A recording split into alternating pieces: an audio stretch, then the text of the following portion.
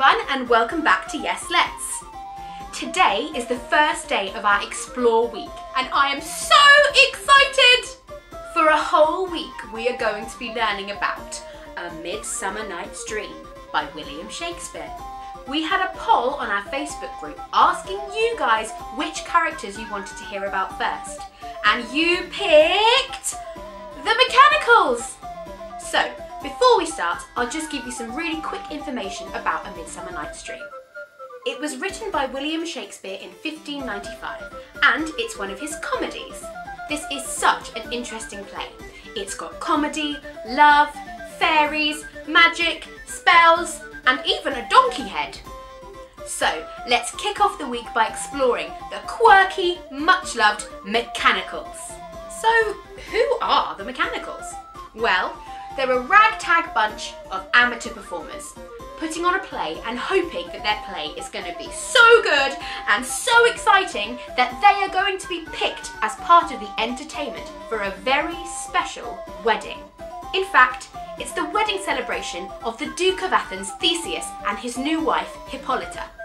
Towards the end of the play, the Mechanicals actually do get chosen to perform their play to the Duke and the Duchess of Athens, and this is what we call the play within a play. Why are they called mechanicals, you might ask? Well, a mechanical is a word that Shakespeare used to describe someone who works with their hands, sometimes referred to as a labourer.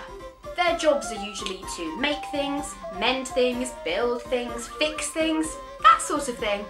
So, I introduce you to the Mechanicals.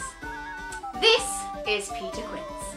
Peter Quince is a carpenter, which means he makes things using wood.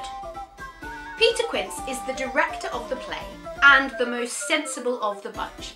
He tries his very, very best to get his actors organised, but it doesn't quite work out the way he wanted it to. He is also the narrator of the play, which means he just tells the story as it goes along. He's sort of like the glue that tries to hold the play together as best he can. Next we have Snug the Joiner. Snug is actually the only member of the Mechanicals who didn't get given a first name. Poor old Snug. Snug is the shy, quiet member of the group. He's a joiner by trade, which basically means, well, joining things. So his job is a little bit similar to a carpenter because he works with wood, but he would make more delicate things like furniture and the interiors of things like houses and boats. Snug plays the lion in the play. He tries his very, very best to be a fearsome lion, but he gets worried that he's going to scare the people who are watching the show. So he often comes across as more of a friendly kitten. Next up is Nick Bottom. And what can we say about Nick Bottom? Well, first of all, his name sounds pretty silly, doesn't it? Nick Bottom is a weaver, which means he would make things like rugs and blankets and other textiles. Bottom is very extravagant and dramatic. He is often referred to as the comic relief of the play, which just means the things he says and does make us laugh out loud. I think there are lots of comic actors in the play. Lots of things happen that make us laugh, but often Bottom gets the best lines and the biggest laughs. Bottom is also a little bit of a diva. Me, me, me, me, me, me, me. He kind of wants the play to be all about him. How dare you! Sorry. In the play within a play, he plays Pyramus, who is the hero. He takes himself very, very seriously in this role, but he ends up making everyone laugh. Bottom also finds himself involved in the fairy world when the mischievous Puck puts a spell on him. Don't worry, you'll learn all about Puck and the other fairies in another video. Now onto Francis Flute, the bellows mender. A bellows mender is just what it sounds like. Somebody who mends bellows. Bellows are an old tool that used to be used to make the heat of a fire grow. A bellow used to let a puff of air out, which would cause the flames to rise. Now, back to Francis Flute. Flute is somehow convinced to play Thisbe in the play within a play. And Thisbe is a woman. Flute doesn't want to play the woman, and he tries really hard to say no. Oh, let me not play a woman. I have a beard. Come in. But Flute is somehow convinced to play the fair maiden in what is supposed to be the tragedy of Pyramus and Thisbe. Did you know that in Shakespeare's time, all of the characters were played by men? Society didn't think it was proper for a woman to be on stage. So, every character was played by a man, even the romantic heroines, like Juliet.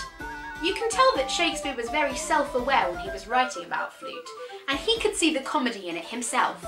Nowadays, of course, women play parts in all sorts of Shakespeare plays, and there are even some productions where the women play the men's roles.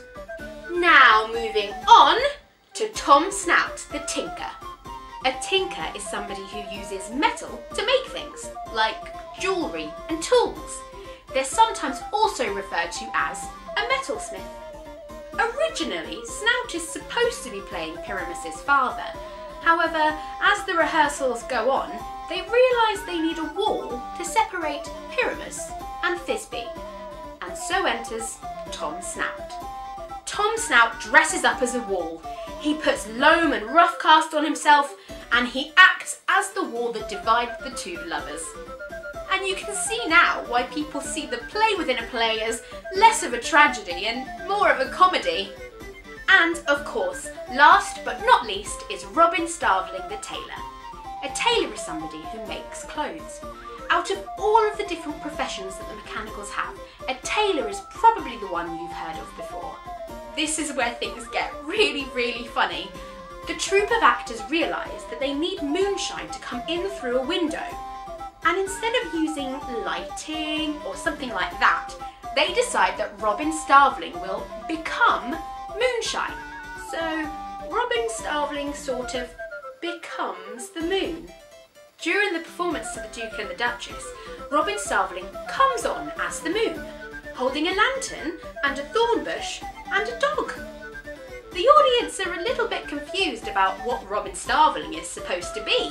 They ask questions like, is he the moon or the man in the moon?